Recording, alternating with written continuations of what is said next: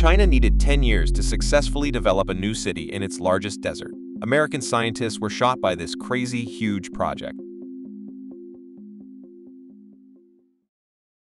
We all understand that the desert is a lifeless, harsh environment where no one can live since it is entirely covered in sand. People and plants cannot survive in the desert due to the lack of rain, and desert greening has become a widespread issue worldwide. Given this, why is China going backwards by relocating people to the desert to live there? Also, what kind of lifestyle do these people lead in the desert? One of the nations with the largest distribution of desert areas and the greatest risk of desertification is China. The Taklamakan Desert is the most well-known in China. This miracle city is built in the hinterland of this desert. This small city is also China's only desert city. There are 20,000 people living here. They come from different cities in China and move here because this desert has a lot of oil resources. In order to extract oil, they had to move to the desert to live. Surviving in the desert will certainly face huge challenges, which is really admirable because this desert is one of the hottest and lowest places on Earth. This desert is one of the miracle cities. The minimum annual precipitation is only 4 to 5 millimeters, while the average annual precipitation does not exceed 100 millimeters. In summer, the temperature can reach as high as 67 degrees Celsius. They have lived in the desert city for 7 years, and they have also become the first batch of sand control people. So how much oil is there? China is a large oil-demanding country, and the majority of the oil is imported from other countries, which is very expensive. Since 1950s, China has persevered for decades before finally making progress in 1984. As much as 7.5 billion metric tons of oil are contained in the field reserves. If China does not import oil, this oil will be plenty for China to use for 10 years.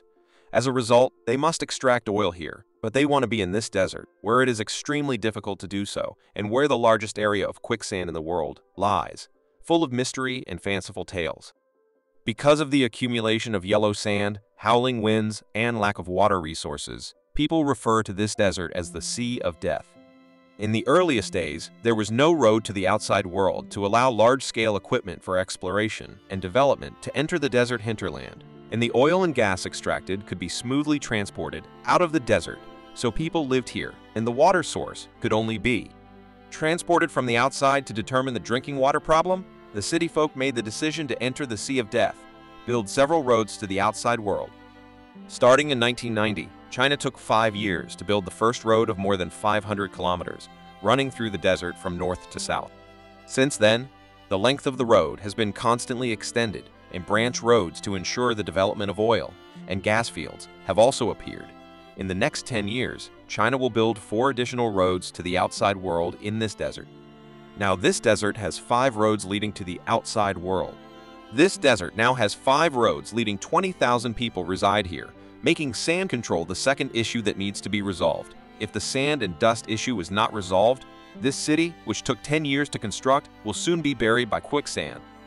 In order to give residents of this city a healthy living environment and prevent the roads on both sides of the desert from being buried by quicksand, the residents will also experience a health crisis as a result of the sandstorm and will eventually die in 2000.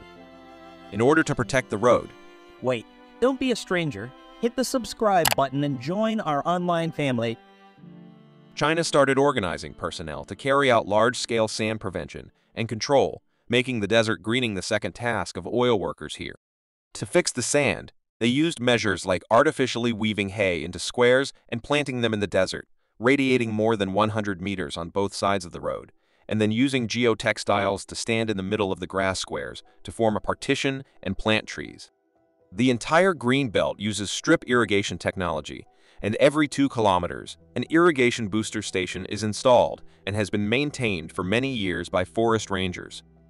After years of research, researchers selected 4 plant types that are suitable for living in the desert from more than 70 types of plants that are resistant to high temperature, wind, and sand. Populus euphratica, which was planted in the desert 20 years ago, has now grown into a towering tree. Residents no longer face the yellow sand in the sky, and they begin to see green vitality here. These remaining plants effectively slowed the flow of the desert on both sides of the road and effectively blocked quicksand's repeated harassment of the road. In the Taklamakan Desert, green plants with a width of more than 70 meters have been planted on both sides, with a total area of more than 3,500 hectares. Since 2003, the Protection Forest Ecological Project has been implemented on both sides of the 5 roads. Excellent plans exist for sand fixation and windbreaks, like jujube and haloxylon additionally, in order to provide plants with enough water sources. The Taklamakan Desert's hinterland has been planted with 300,000 haloxylon and 20,000 poplar euphratica.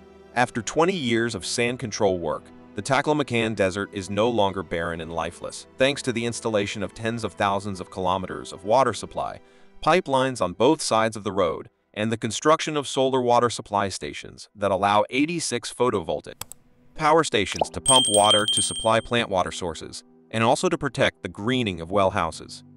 The Taklamakan Desert now has a green corridor after thousands of meters greening work was completed.